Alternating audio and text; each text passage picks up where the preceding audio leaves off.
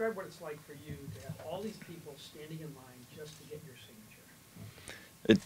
It's awesome. I mean, this, part of wanting to play baseball was wanting to come out and see fans and see other people share the enthusiasm for this sport and this team, just like I share my enthusiasm for this sport and this team.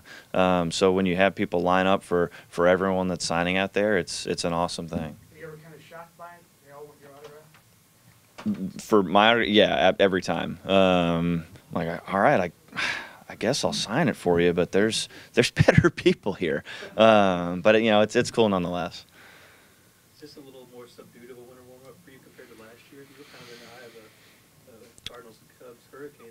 Yeah, last year was a little bit different. Dynamite sweater, by the way. I feel like we shop at the same place. Yeah, last year there was a little bit more going on between us and the Cubs. That doesn't seem to have been the case. I'm not sure when they have their winter stuff. Same, it's this weekend. Okay, so nothing's happened just yet. There's still time. I've got a mentor of mine has always said that, you don't need to start anything, but if it needs to be finished, you can finish it. So we can wait. We heard the British accent. Do you have a Chicago accent too?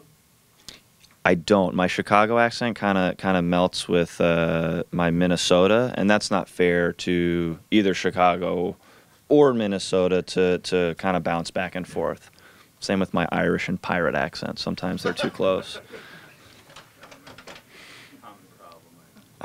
Yeah. Oh well. What are you most looking forward to in 2020? Number one, seeing everyone. I love to be able to see everyone. Spring training is always fun for that. And then I'm looking forward to watching the Cardinals win a World Series. I think the depth in the organization and just the day-to-day approach to baseball is really special and really unique among this team. And you saw this club get to the NLCS last year. I think that there's no doubt in my mind that we're a World Series champion capable team. John, Carlos moves back to the rotation. There's kind of an opening there at the back end of games for other guys like yourself out in the bullpen. Where do you see yourself